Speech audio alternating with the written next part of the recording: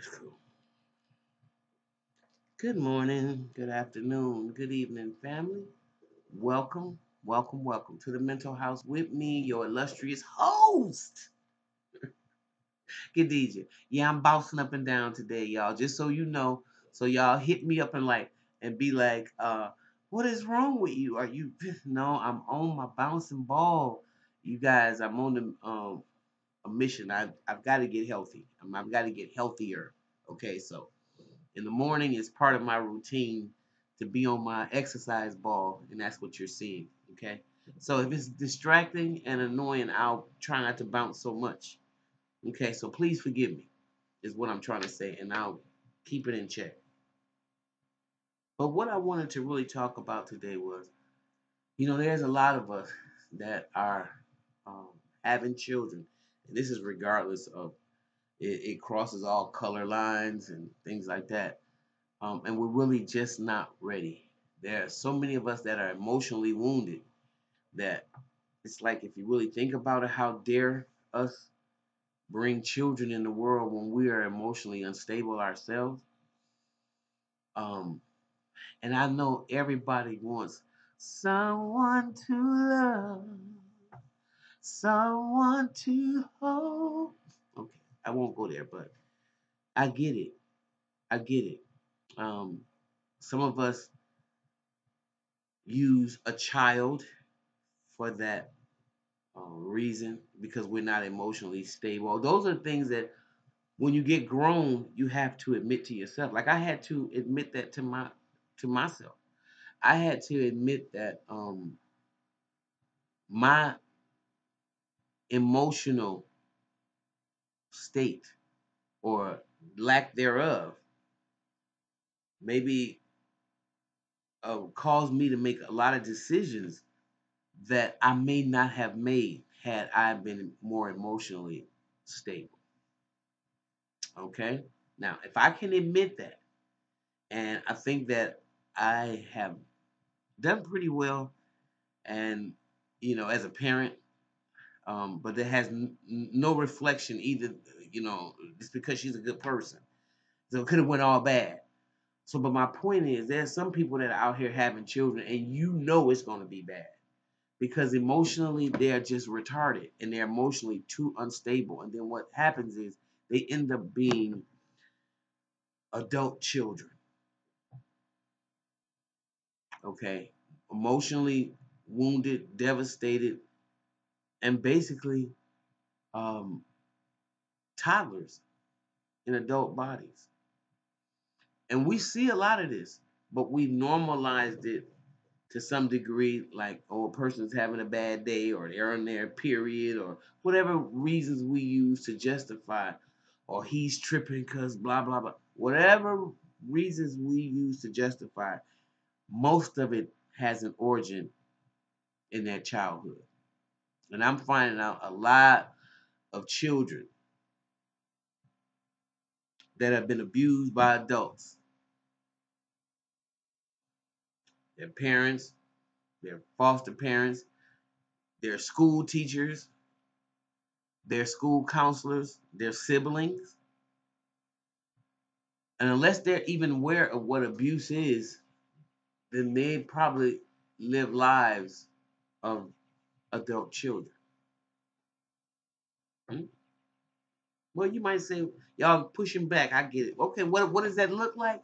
This is what the hell it looks like.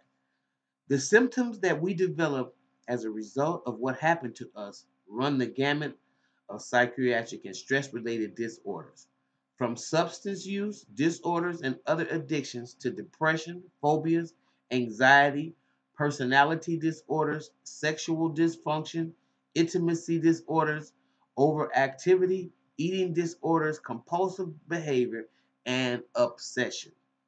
These are all, damn it, okay. These are all symptoms. Did y'all hear what I just read?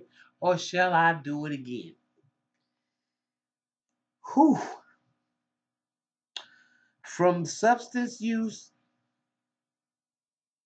psychiatric and stress related disorders, Other addictions to depression, phobias, anxiety, personality disorders, sexual dysfunction, intimacy disorders, overactivity, eating disorders, compulsive behavior, and obsessions. We will be the first to agree that not all of these problems in all cases have their primary cause some kind of dysfunction in our families. Okay? Alcoholism, schizophrenia, certain kinds of depression, some forms of anxiety, and some types of obesity all seem to have well documented biological roots. So we can say that if you have any of those former things that the latter things that I just named, then it's probably, it can be hereditary. Okay?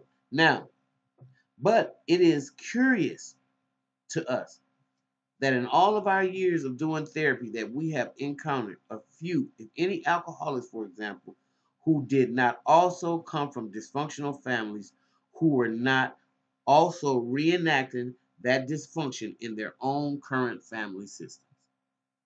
So when they encountered people who had been involved with a crazy family, more than likely when they saw them, they extended that party onto their families. Okay, not knowing and not conscious of it. And basically the partners that they chose were basically to look for a corrective outcome from the situations that they had before then. So, but we won't go there right now. Right now, we're just gonna stay here. In fact, we can think of two people who came from healthy families, but seemed to inherit the biological predisposition to become hooked on alcohol, and they handled the problem in a very functional way. They both said to themselves, I think I'm getting addicted to this stuff. They talked to their family and friends about it, and then they sought help to stop the addiction. The difference for most of us is that we're way too damn dysfunctional to do something like that. Now, tell the truth. How many of your junkie friends or your alcoholic friends have said, and really been serious about it, as a couple or as a, I'm messed up, or whatever, and um, I'm going to get help. And you talk to your friends and you have this support system and y'all begin to analyze, yeah, I do see your pattern escalating and yada, yada, yada, yada. Now, most of us don't even have those kind of healthy support systems. It would be great if we do. And I'm not saying all. I said some, but not all. So, some but all. Some, but not all. Okay, anyway, the symptoms that we develop have certain characteristics that seem to hold true for most adult children. You know what those symptoms are? Part of our denial system is all part of our denial system. Number one, we deny every damn thing. Deny, deny, deny. Right? Male, female. Deny, deny, deny, deny. Two, give us the illusion that we are in control. Wow. Three, started out as a normal response to some perceived stress, meaning the behavior that we're exemplifying, just started off as a normal response.